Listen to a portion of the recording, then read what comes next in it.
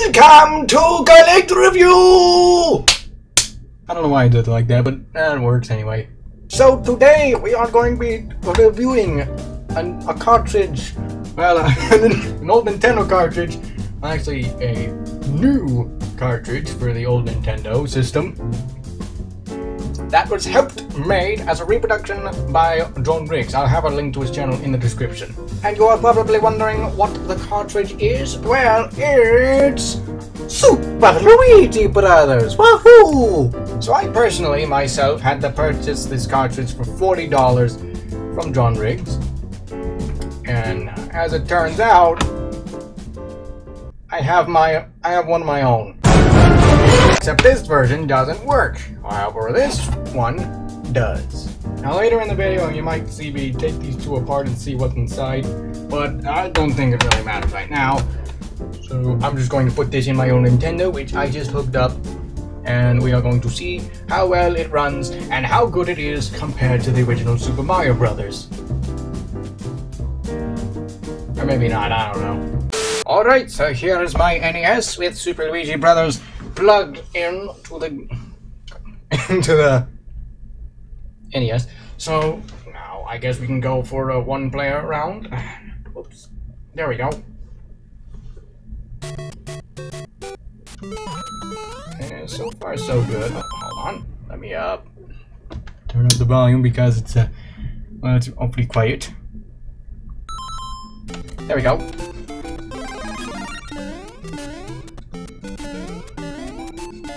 Alright, now let's see what we can do. Everything looks pretty similar to the original. I want to see if the one-up, actually not one-up, the minus world trick works in this game. I did a tweet about it. Alright, now let's see how it goes. Hey, first try! Oops. Oh well, it doesn't matter. And yes, the one-up, the minus world trick actually works in Super Mario Brothers. Luigi Brothers. Instant death. Whoopee.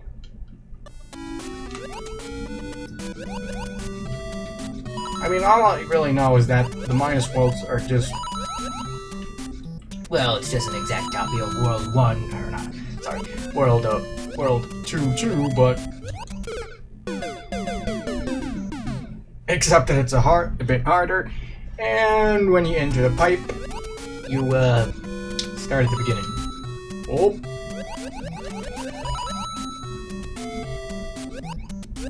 This is gonna be a bit tricky.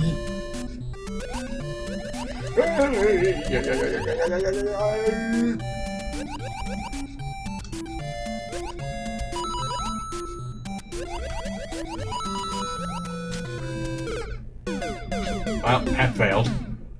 So, Super Luigi Brothers John Riggs created edition black. I'll just kill it. John Riggs Super Luigi Brothers gets a which way do I know? This way. Gets a 8 out of 10 because, well, the original game was pretty good, and since it has Luigi in it, it's pretty good, I guess. And fun fact about this game is that I'm actually the creator of the ROM for this game. And if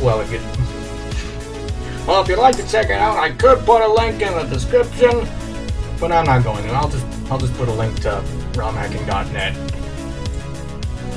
so you can get the patch for Super Mario Brothers to turn it into this game. And I guess since I'm already here with this cartridge, I might as well take these two apart and see what's inside and why mine doesn't work and why this one does. So I'm just going to take out my actually no, I don't need to. I can just use the webcam and drop it down. Probably flip it upside down. Okay, so the one in the gray shell is my version, which doesn't work, and this one is John Riggs' version, which does work, and the cartridge I was demonstrating with. So, let's see what's inside these two carts and see what the difference is. Dang, these screws are awfully tight. And when I'm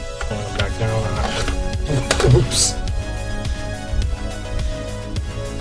I'm just gonna pretend I never did. There we go. Now, we can take these two shells off.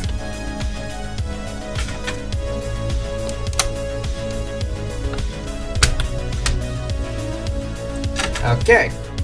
So so one of the differences is that the cartridge board is actually a different color. This one is green, this one is black. And if I were to take these two boards out, oh jeez, the board is pretty tight. Anyway.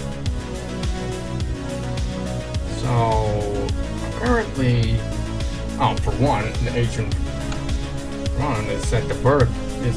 This board is set to vertical and not horizontal, as you can see.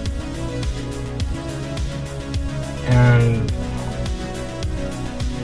I see the main difference. Okay. It's the capacitor. I was missing the capacitor. Okay. Now I know what the main difference is. Now I know why the game wouldn't work. And even if I did have the capacitor, it probably still wouldn't have worked because I had the bearing set to vertical instead of horizontal. Okay, that makes sense. You know, I'm just gonna keep the cartridge shells the same because, hey, I like to keep things the way they should be. Alright, that's enough of that. I already gave the rating for the cartridge.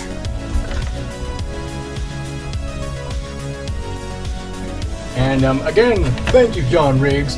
Very cool. For the one-up card and the cartridge again. But surprisingly, the one-up card didn't come with fluid, but I don't care. I can always get some of my own. For some reason, that sounded really dirty. Anyway, enough chit-chat for now. So anyway, I hope you enjoyed this episode of Collect Review. And if you'd like to see the other episodes, I'll probably make a playlist of them. Probably right. I don't know. I'm probably not gonna put up the outro until later. So, anyway, if you enjoyed this video, make sure to like, subscribe, comment, click the notification bell if you'd like. Check out John Riggs' channel in the description below. And that's all you have to do. So, goodbye.